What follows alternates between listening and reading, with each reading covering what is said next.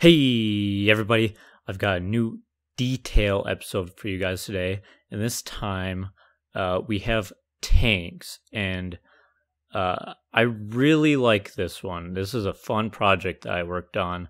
So as you can see right here, I've got two tanks to show you guys. I'll show you how to make the one on the left. The one on the right is just kind of an example of how far you can take this.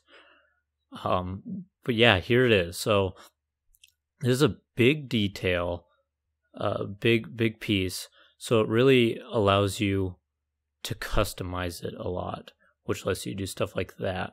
And I'll show you some of the things I've come up with, and a lot of this stuff I'm sure you guys can come up with a lot of fun things on your own. But here's what I've got. Do a little fly around here to give you guys a look at what exactly it is. So one of the things I really like about this is the interior. The interior on this thing, look how big this thing is. There's a lot of room in here, if I can get in. So if you've ever been in a tank, and I have been in one, and the one that I got in, you got down inside past that little door thing, and then there was a little area up top for you to sit in, just like this, and this person would control the turret. And then there was a section down here, and there were storage stuff, and I think the driver, whoever was actually driving the tank, would go down here. And I have this set up, you know. I'm not going to show you how to do the interior. You guys can come up with that, because I just threw this stuff together just to give you an idea. I fit a lot of stuff in here, as you can see. You know, we got storage. I can't actually open that storage because I put a lamp over it. We got furnaces and whatever. You might have to use your imagination a little bit on this one, but that's supposed to be like an optic for binoculars. I'll show you that when we get out. I put glass right here because if you look at tanks, they have a little glass piece peeking out of the, I believe this is called the hull, the actual body of the tank, for a little optic, and that's what they use to look through. So that's a nice little detail. So over here, I've got another one, and just to show you some of the differences that you can do, I made a different design for the tracks for the whatever these would actually be called. Here's this one for comparison, and then I didn't actually cover this up so I could show you that, but yeah, this one's camo, and I really like it. Look how well it blends in with the background compared to that one. That one's sticking out a lot. If you want to like make a war scene, put these in trees, and it'll really stick, not stick out, but blend in. And you know, you can do something like set them in a block so that they look like they're sinking in, make them look like they're really overgrown. You can see I used a couple different colors of green clay. I used grass blocks and actual grass. I used leaves, and then I covered up the tracks with these green banners. Kind of looks like metal flaps that would cover and protect them, maybe. So yeah, I'll do a little fly around on this one. I actually used the mossy walls on this one to make that blend in a little bit. Maybe you could get away with using the green clay on that, but I don't think that would look quite as good.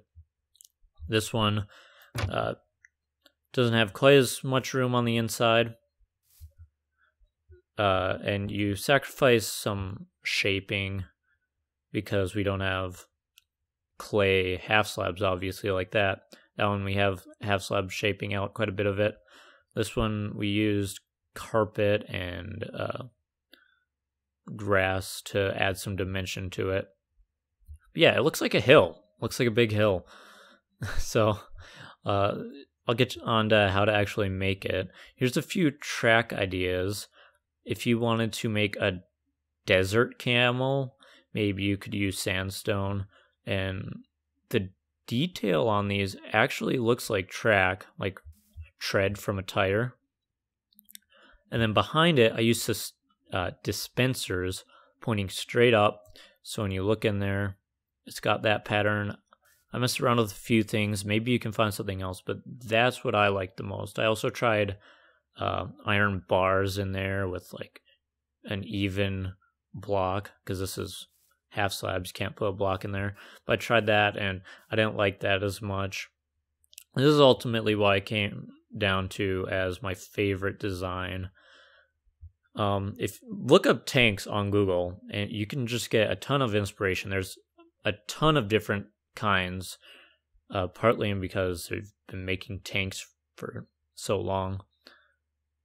But just look at the different kind of tracks that they have, the different hulls and turrets.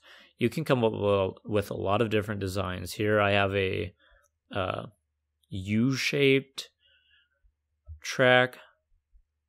I think that's what I used here.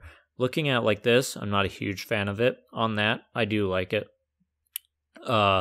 This one's same thing, upside down. So, you can just mix it up with that. So I'll show you how to actually make it here. First off, start with picking out your track that you want and make them with either a 2 or a 3 block gap in there. I have this blue block to remind me that this is 6 wide, but the first one we have over here is 7 wide. And for comparison, this one's 6 wide. And this one's 7 wide. This one has a center. That one doesn't. This one's a little bit smaller, all in all. You can't really fit inside of it as well. But 6 or 7 wide, 2 or 3 on the inside. And both of those, I believe, are 9 long, counting the tracks. So then after that, here's the hull, and I'll break it down step by step. The front of the hull, I have upside down stairs, 1 block out from the dispensers, and then full stone blocks on top of that with half slabs on the sides. It kind of just rounds it out, gives it some shape. Then on the back, similar thing, I actually used polished andesite here. And then stairs underneath of it, just in this pattern. And then I place these stairs sideways. Then on the top, I'll get up here and give you a good look. Here's what the top of the hull looks like. So right here is where the turret's going to go. And then here's where your glass is going to go. On the inside, there are just some of your options that you have for the floor. On the left side, this kind of looks like a nice copper or something. This kind of looks like a nice iron. That looks like maybe a dirty metal floor. This one right here looks like rust. So you got lots of different options as far as that goes. And then here's the turret. So I made it a circle with a diameter of 5. Here's an overhead view. It's 2 blocks tall, sitting down on the bottom of the half slab that we use for our hull. And then something that I recommend, right here, I use stairs, and that makes it look like it's independent from the rest of it. Makes it look like it swivels. And I capped it off with carpet and half slabs. And just to show you, it's getting nighttime, so let me change that really quick. Just show you how big it is when you don't have anything in here. Yeah, this is how much room you have without it filled up with a bunch of crap like the other one. This is a lot of space. You could live out of this if you really wanted to. Maybe you just want a tunnel coming down from there. If you have an underground base, maybe that's something that you're interested in doing. Or maybe it's just a bit of detail. Something else that you can do for this turret, if you use full blocks instead of wall, you could run redstone along it, fill this up with arrows, put a button on the inside, and then the way it's set up now, you couldn't see anything. You could shoot arrows.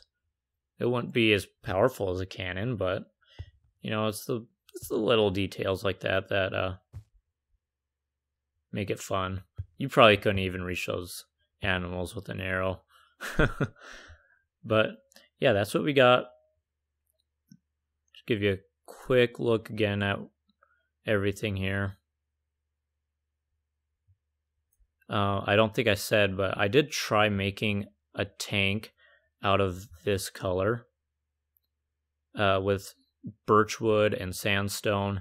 I just didn't like it. It was all just too similar of a color, and it really just looked like a big pile of sandstone. But maybe you can come up with something. But yeah, that's what I got. I really like this.